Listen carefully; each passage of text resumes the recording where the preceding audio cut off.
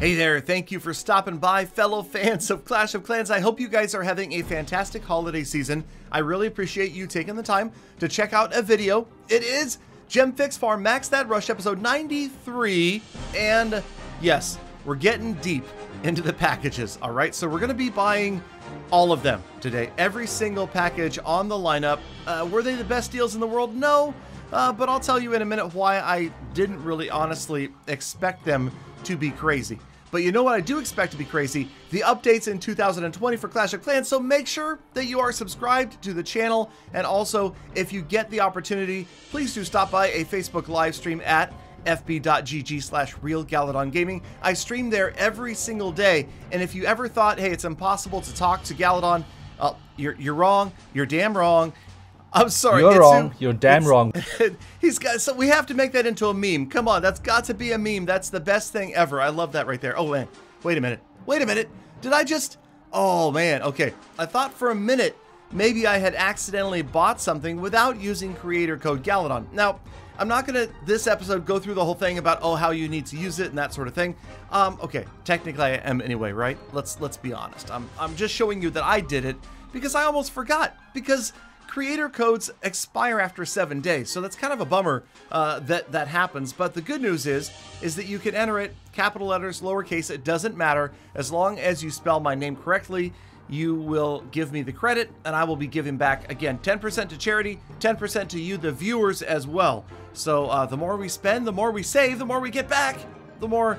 Okay, now let's just be honest about these packages. 5 times the value for Christmas, you know, not the greatest. The Black Friday, the Cyber Monday deals, okay, there were no Cyber Monday deals, there were Black Friday deals. Those were actually a little bit better.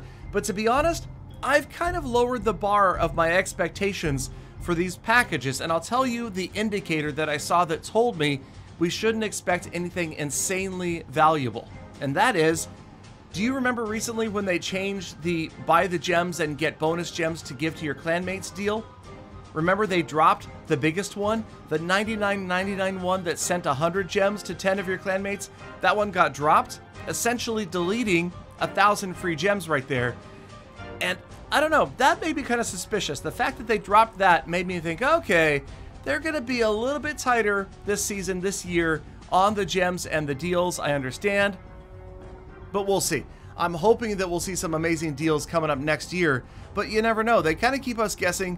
Obviously, the skins as well are going to be something of hot contention. Will we see any new skins for the Warden ever again? Will we see the Royal Champion get a skin? Even though she's way up at Town Hall 13, I'm guessing she probably might not see more than one skin for the entire 2020.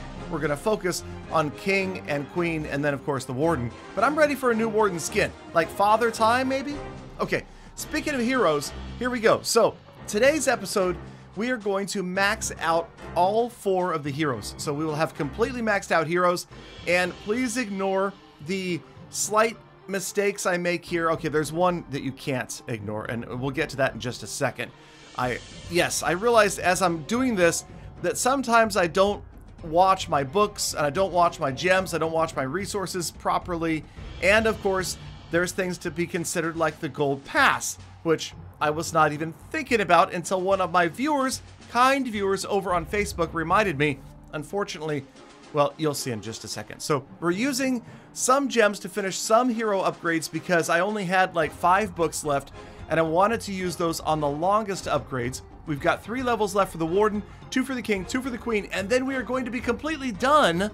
Super excited about having 2 maxed out accounts on offense, and the idea being that I can take this account and attack my maxed out account, and every time I want, I can test a fully maxed out base with a fully maxed out army. So we're getting closer each day. Obviously, today's the day we get the heroes done. There's still a lot of troop and spell upgrades to do as well, but we will get there. And I also realize you guys think that I'm rushing through 13 with my second account way too fast.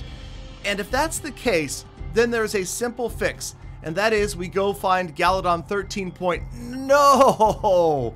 That account, if you recall it, the one that gemmed from Town Hall 2 to 13 in a day, and we start using that account. You never know.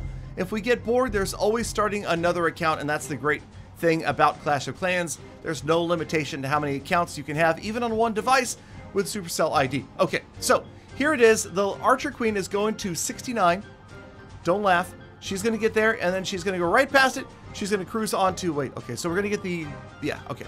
See, I don't know what I was doing here. Honestly, a little bit distracted. This was during a live stream, so I maxed out the Warden. Now I've got the 60, wait, okay, yeah, okay. And then we went back to look and see that I had 3 books of heroes left. So 3 books of heroes, 3 levels to go, right? So there you go. There's your queen to 69.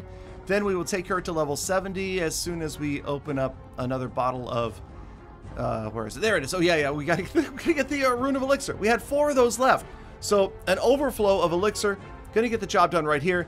And here it goes. This is your level 70 Archer Queen. And yes, I realize, again, don't do as I do, do as I say. Make sure your Elixir storages, your gold storages are empty, completely empty before you do that. Otherwise, you're wasting, like, that was what, 20% of a rune just thrown down the drain.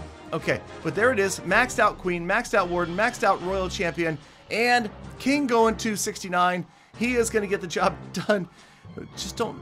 King going to 70. Here he is. All right, so now we're going to get him to 70. And here's where I made the mistake. So I've got lots of runes left. But it turned out, of course, that I will remember this right after I make the upgrade. So I'm sitting here thinking, oh, do I waste 76,000 Dark Elixir? Do I really have that much left to do? I might as well just go ahead and do it, so we fill it up. We've got the Barb King. He is done with that level, and he's going to level 70. And I realize the comments are just going to be blowing up now because the Queen and the King were both 69 in this episode. But they both made it to 70, and there we go. So now they're maxed out, and we're done. And yes, you'll notice I used gems to finish the Barb King, and yeah, so you know, I mean, you know, just don't do like me, you guys. Make sure you check all of your different places before you waste like this, because it's unfortunate, you know. It really is. So I don't know. I'm gonna penalize myself, and tonight the first person that comes to my live stream and says, in all capital letters in the stream chat, Galadon, smack yourself in the face with a book of heroes, I will give that person a $10 Amazon gift card. All right, so if you want that, come on in and tell me to smack myself with a book of heroes, because, yeah, whatever. Okay, let's just move on. So here we go. We got that done. And again, like I talked about, we've got a lot of troop upgrades left to do. We're going to get some of these done right away because of the abundance of resources. So we've got balloons maxed out. We've got spells maxed out. We did have the book of spells as well. Or, no, okay, not spells, but heal spells specifically, okay? We have the level 8 heal spell because I think that's going to be super important for Yetis. Because Yetis right now, unless you know, we say the nerf word, I think the Yetis are going to be crazy strong. But again, I'm calling it. It's going to happen. There's going to be a balancing, and people are going to be unhappy when something happens to make Yetis less powerful. So, all right. So we maxed out another rune. We went in and what was it? Oh yeah, bowlers and hog riders. Definitely going to be using the hog riders because of Itsu's OP strategy. I say that with air quotes when I say it because I'm still not convinced that it's necessarily the best attack strategy ever, but you know, we will see because we're getting ready to go to war. Now this is the use code Galadon clan. This is the Giant Killer clan going up against the level 19 clan, and Galadon using Itsu's attack. I'm not sure if it's going to work against this base though. You're wrong. You're damn wrong. Okay, I brought that one upon myself, but here we go. So it is Itsu's OP attack strategy, and you'll notice that my jump spells are not maxed out, so definitely handicapping myself big time by not having a maxed out jump spell. Man, I don't even know how I got a 1-star, but no, seriously, honestly, this attack is feeling pretty good right now against specific bases, and that was the feedback I got in that episode, and that was that bases just need to adjust. There are certain bases that are going to do better against it, but you know, honestly, I don't know if I agree with that, simply because I did not see a lot of bases that were defending well against P.E.K.K.A. Smash, and I feel that this attack strategy and similar ones using the Yetis are simply stronger P.E.K.K.A. Smash attacks. We saw Shaso try to put together a base that did defend briefly in CWL last year at the World Championships against some of those ground attacks, but I don't know. It remains to be seen, okay? So I'm not going to say conclusively in one way or the other, so Itsu doesn't have to tell me I'm wrong again, but I think that we just need to give it a little more time and see if the top base builders out there come up with something else. If they're going to be doing something that will stop that attack, we just have to wait and see. Also, you have to remember there's a lot of players who have maxed out really quickly, like myself, and there's many, many, many more players that are not there yet that will get there at some point. So a couple of things on this attack. Watch, the funnel was pretty clean. We got everybody right down the core. The jump spell was beautiful, and the earthquake, absolutely ideal.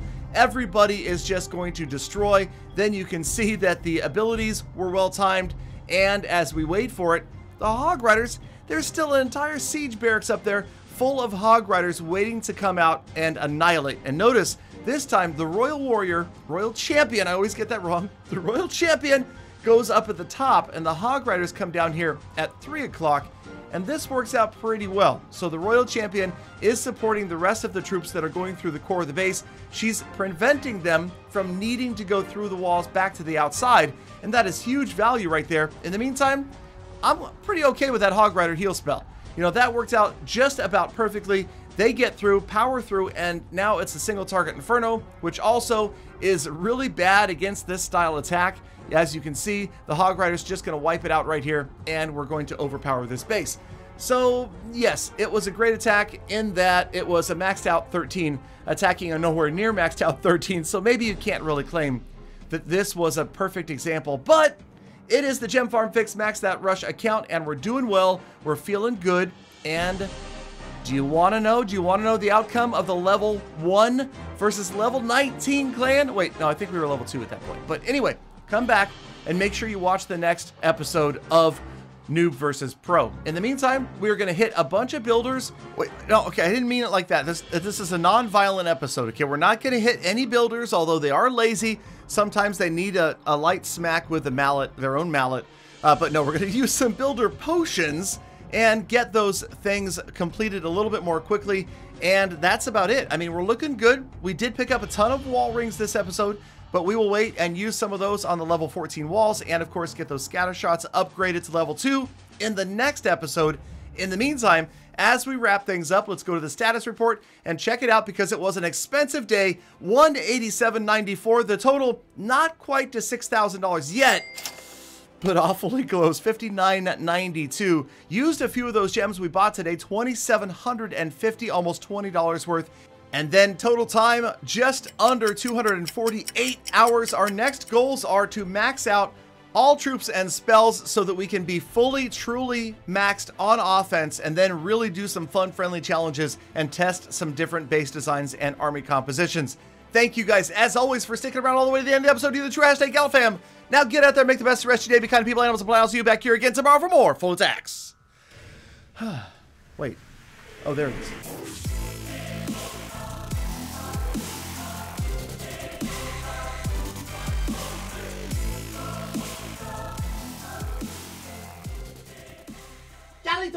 Galadon, can I have $6,000? Because you apparently don't need it.